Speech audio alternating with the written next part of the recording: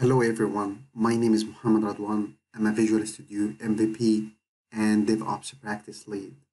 In this video, we are going to see how to build and deploy a VSTS extension and how to using the build vnext to build the extension and deploy to different environments using release management.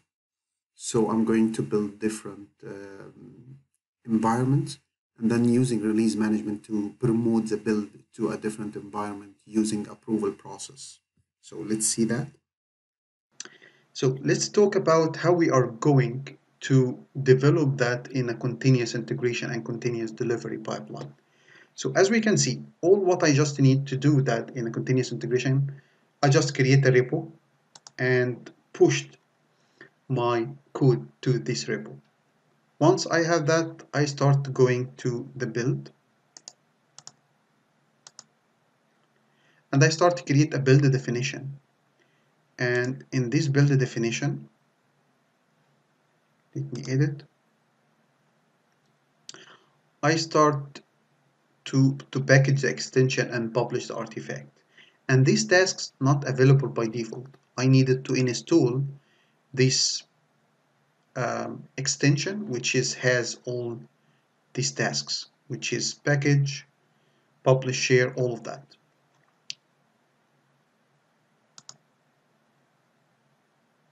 So once I create that, I start adding this task which is belong to this extension, which is package the extension.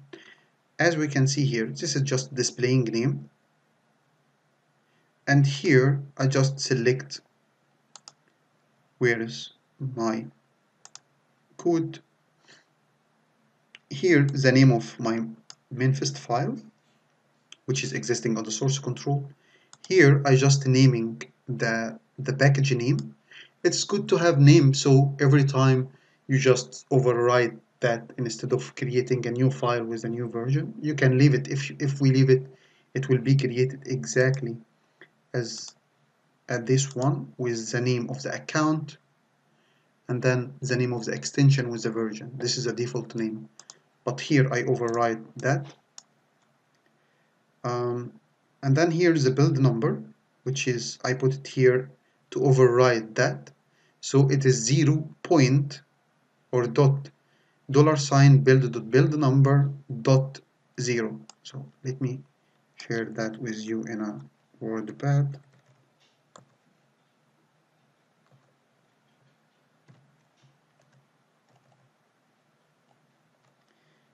So we have 0 dot $build number dot 0. And build number will be changing every time. This is, and here this is the type I override the build number. Still private. I can of course it changing that the manifest file from here. Once I have that, I start publishing the artifacts. Here I choose to be, this is the name, and here the path to publish the extension, and here's the name, and I choose here to be a TFS. Of course we have a file share if I wanted to put it on a network share, but here I will publish that to the TFS so the release management can pick up this file. So once I have that, now the build, then I can also trigger with this trigger, I can enable continuous integration. So once I committed the code with the master, this will trigger the build automatically and the deployment will happen automatically. So I can do that. Let's see the extension here. Let me open the extension. On 3 environment. So if I went here for this one,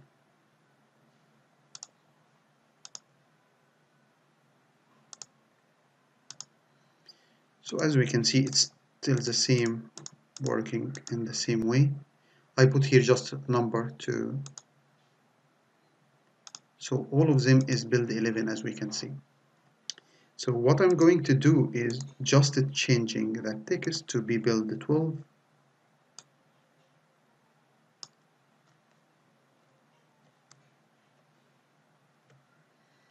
and commit this change. And we can see the pipeline. But before that, let me explain to you configuring the pipeline for the CD, continuous delivery. We understand now how to configure the build. Let's understand the release management.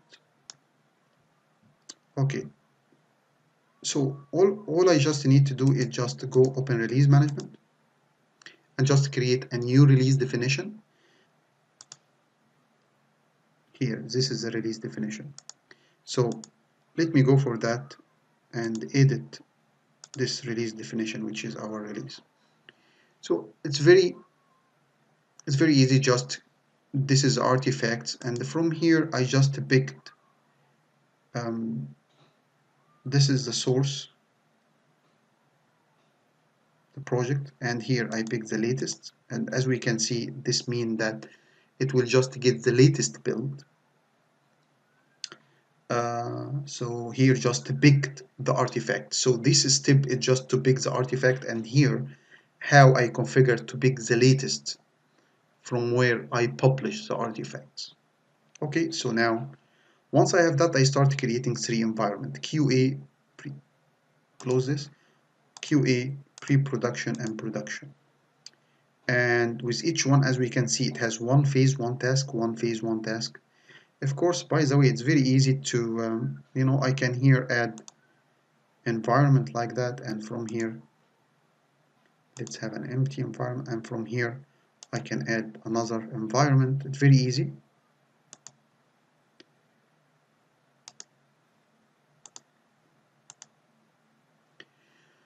Or I can even clone the environment, not just, and when I clone, we can see that one phase, one task, so I have that environment. So let me delete that as well. So I created 3 environment, and with each environment, one phase, one task. So let's see what exactly inside that. So I can go here and navigate between the tasks for each environment. So let's go for the QA. Here I use this release task, which is having this configuration. Again, it's part of this tool extension.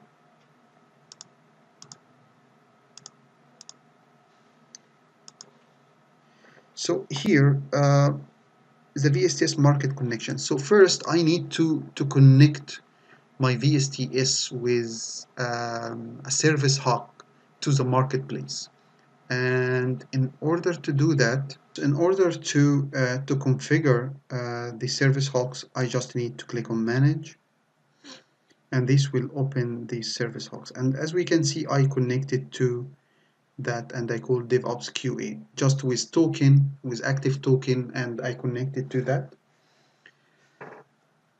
So to just give you again, I just put any name here, and here I just take this token. I create a token, a personal token, because I need a permission so I can deploy that. So how I can deploy that if I don't have the permission? So I just create this connection. Once I have that, I start linking that here. So, and I put here the VSX file and to pick the file from here. And as we can see here, I just put here, well, this is the pre-production, the production. So as we can see here, I just change the account. So if we go here we can see that I changed the account here. If we go here, we can see that, so the publisher is different in each account. And also I share here with the QE environment, but here I share with the pre-production, and here I share with the production environment. So I share that with each based on which publisher ID. So once I configure all of that, then I'm ready to release. So let me start by we make this is continuous integration, right? We need just save without queue, and let's check the code. I changed that already, right, to 12. Let's see here, it's 11.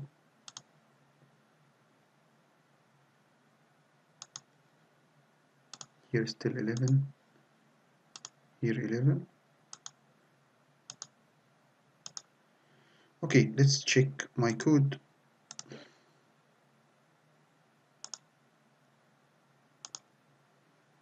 Changes. So add build 12 to H1.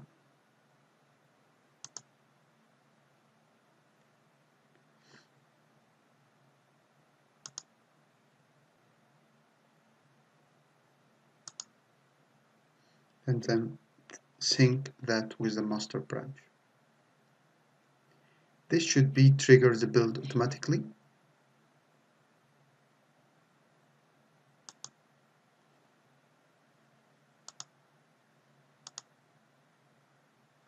As we can see, the build in progress now.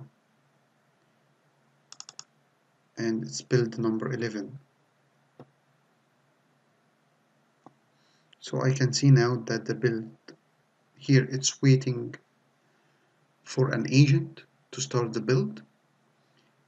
And once the agent is acquired, it will start building the application, creating the package, and publish the package. So the build succeed and the published, and this build number 11, right? Also, let me show you here. This is number 10, right? So QA, if I go for production, it's 10. And if I go for account production, it's 10 as well. So I didn't make the release management automatically. So let's start the release management. Of course, I can make the release management automatically triggered, approved from different stage, but I like to make it with approval, and we're doing that by I come here and put approves by me, and the same for here. If you go here, it's approved by me. Of course, I can come here and start deleting that, for example. And as we can see, once deleted and saved, it doesn't require any approval, all of that. And this will make it automatically promoted from one environment to another. So I will not save that. So let's trigger the deployment, which again, I can trigger that automatically after the build completed. So again, we still here have build 11, here 11, let me refresh. This is the QA, this is the pre-production, and this is the production.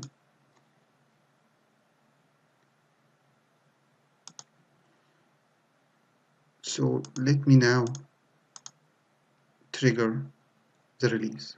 So here, just create the release, which triggers the release. It is the same as the build. It will just start triggering the first environment, as we can see now, but of course it stopped waiting for my approval, and I receive an email. Let me show you. So it's like email like that. So deployment release to QA is pending your approval. So I will receive this email because it's just waiting my approval. Then I just go for here and say click approve. So it is okay, which again, make this build deploy to the QA environment so the QA team can test this application. Once I approve that, this will deploying the application here. And of course, deploying mean publishing the package into this account and this publish ID using this publish ID, which is the QA. So now we can see that the publish successfully, and it deployed into the QA, and it waiting for my approval to the next environment. So let me approve that. Go, and this will deploy that to the pre-production. And let's see that. So here, build 11, this should be changed to build 12 with the new modification. It's either bug fix or new feature. So as we can see, this is build 12, and if we refresh that, because still not published yet, so we can see that still build 11, because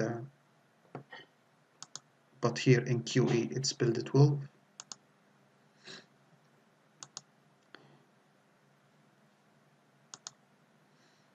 Still in progress.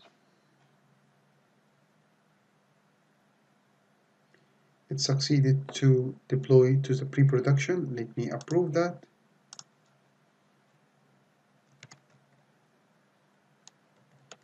We are ready. So again, of course, before the approval, there is a lot of process like user acceptance testing, verification, all of this. But just to, and of course, if I refresh that, this is the pre-production. But here in the production, we still have 11. So now we approve the production deployment, and we should receive now the production, the last modification.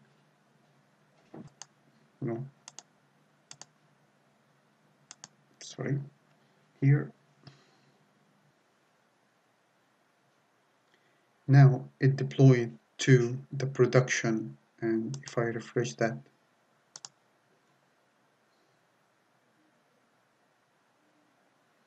now we have the new updates in the production environment, account, and publish ID.